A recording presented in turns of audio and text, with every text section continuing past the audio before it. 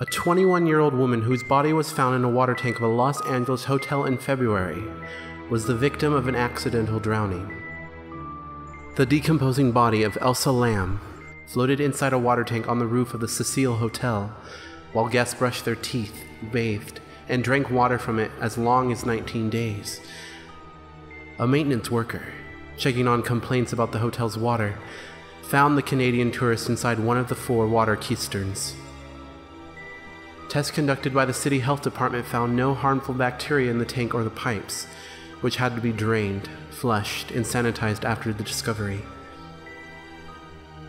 Los Angeles robbery homicide detectives had treated the case as a suspicious death, since falling into a covered water tank behind a locked door on top of a roof would be an unusual accident, Los Angeles Police Sergeant Rudy Lopez said in February. Lamb checked into the Cecil Hotel on January 26, on her way to Santa Cruz, California, according to police in her hometown of Vancouver, British Columbia. 5 days later, she was seen on a security camera video, walking into the elevator, pushing the buttons for 4 floors, and then peering out of the open elevator door, as if she was hiding or looking for someone. Clad in a red hoodie, Lamb at one point walks out of the elevator before returning to it, pushing the buttons again. She then stands outside the open elevator doorway, motioning with her hands, before apparently walking away. It was the last day Lamb was seen.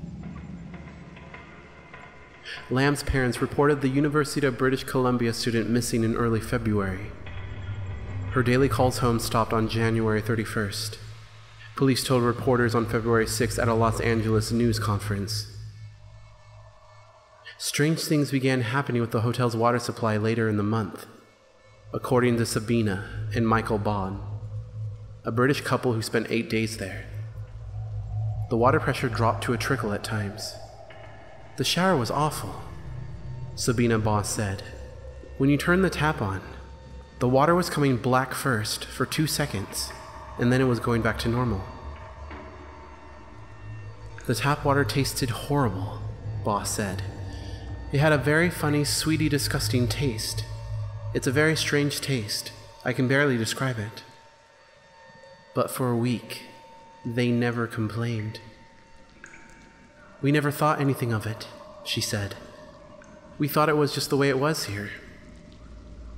2 former guests, Stephen and Gloria Cott, filed a class action lawsuit against the hotel in late February.